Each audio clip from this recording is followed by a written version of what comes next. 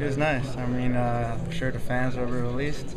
We were really happy. I'm sure Kerry's happy about his 100th win, and I mean, it took a team effort to win that game. I mean, they scored an early goal, and we bounced back. We knew we were ready for this matchup today, and we kept going. We were till the end, and it was a nice win for us. What was different? It was a team win. Everyone was working for each other. When one guy made a mistake, we backed each other up. That's what we talked about the last few days. Guys are going to make mistakes, but we need to be here for each other and play a team game and believe in each other. And I think that's what we did today, and that's how we got done. Were you aware there was 2.5 or 3 or almost none left? I knew there wasn't much left, but I wasn't sure it was that close. So, but I'm a shooter. I got to shoot that, and I was happy to get that in. How much of a momentum change was your goal there?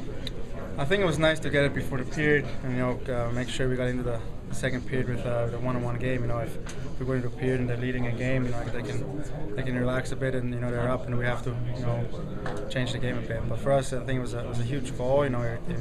Even up the game and give us a chance to keep on.